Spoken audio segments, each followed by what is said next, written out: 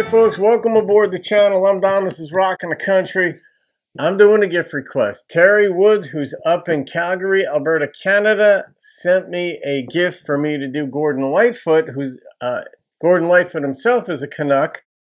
His song, Did She Mention My Name? I don't know this song. I think you said when you made the request, Terry, that this is maybe 70s, maybe back in the 70s, but Gordon was really a folk singer. You know, Wreck of the Emmett Fitzgerald, Sunrise, was it Sunrise? Sundown.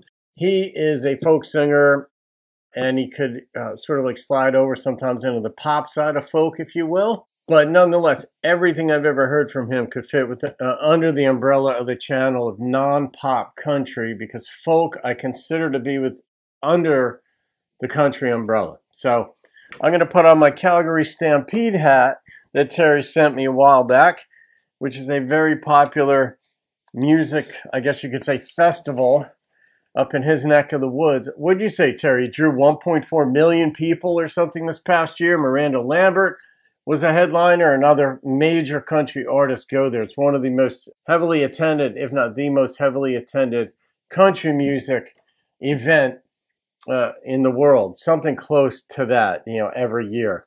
Anyway, let's see what Gordon's got for us. Thank you for this gift, Terry, and for your involvement in the channel. You're such a good dude. Terry's one of these people that if somebody said, I don't like him, you'd be like, what is wrong with you? Immediately, like just that good. So here we go. Did she mention my name? When and under what circumstances? It's so nice to meet an old friend and pass the time of day and talk about the hometown a million miles away. Is the ice still in the river? Are the old folks still the same? And by the way, did she mention my name? Did she mention my name just in passing? Now who is she? And when the morning came, do you remember if she dropped a name or two? Is the home team still on fire? Do they still win all the games? And by the way, did she mention my name? Yes, high school sweetheart? Someone like that? Is the landlord still a loser? Do his signs hang in the hall? Are the young girls still as pretty in the city in the fall? Does the laughter on their faces still put the sun to shame? And by the way, did she mention my name? Did she mention my name just in passing? And when the talk ran high, did the look in her eyes seem far away? Is the old roof still leaking when the late snow turns to rain? And by the way, did she mention my name?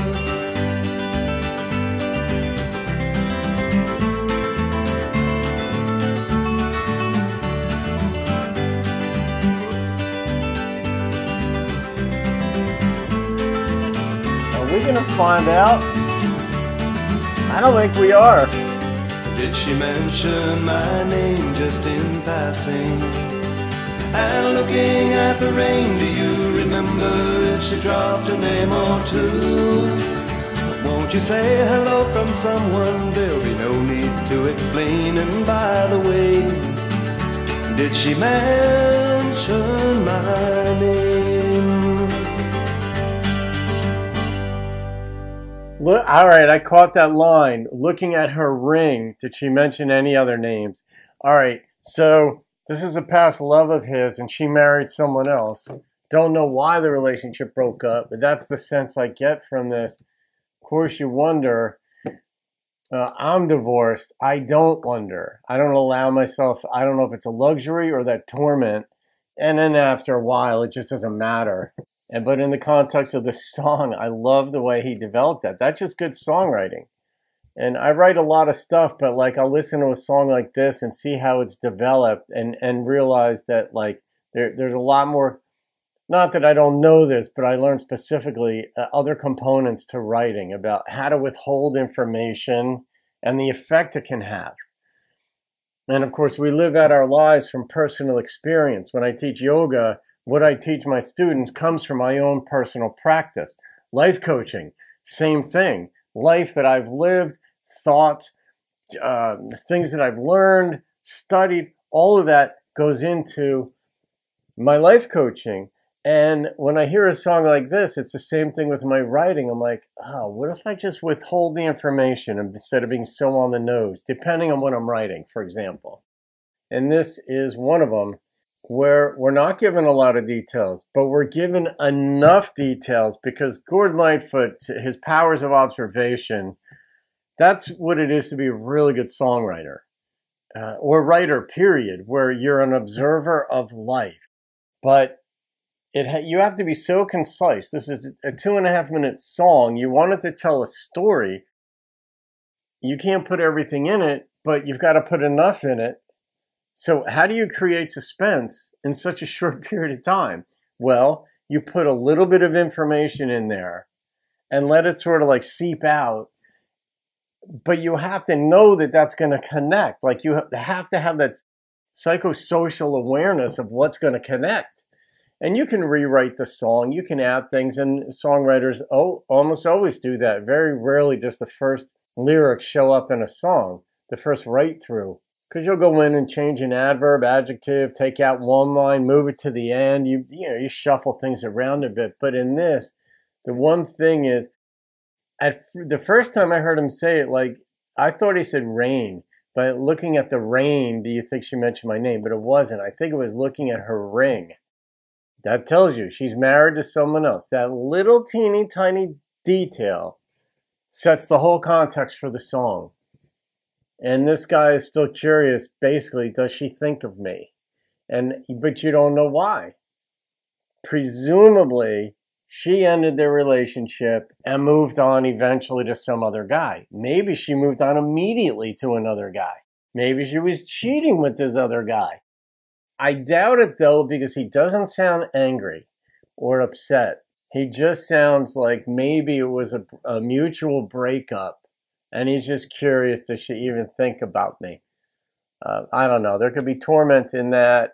That's for sort of self-control, mental or psychological self-control can be a good friend where it makes it easier in some ways to move on, because if a relationship is done, it's done. You don't have to think bad thoughts about the other person, and you want to honor the love you had or the like that you had for that person in that relationship and not move on bitter. But some folks take it too far and can't move on, don't move on, won't move on. And it's like at some point, that's the advice you need to get. Move on.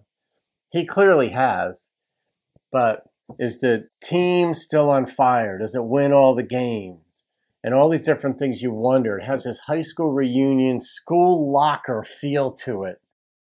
And he wants to know. All right, Terry, that was a good one.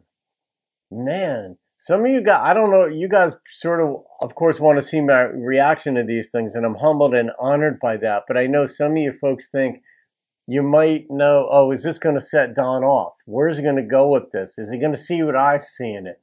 And I love that part, that semi-voyeuristic, curious part of us. And this one certainly sent me off, Terry. So, stampeding off. I'm going to rate this. And the number that instantly popped into my head was a 9.0. And it was on the brilliance of the lyrics. I like the way he talks, sings, Gordon does, and much like, say, Paul Simon. But this was lyrically, the strength of it on just the intrigue and the suspense and the lack of detail says a lot. So there it is. Terry, thank you again, my friend. Hats off to you. And I'll see you on another video. Have a great day and keep rocking the country.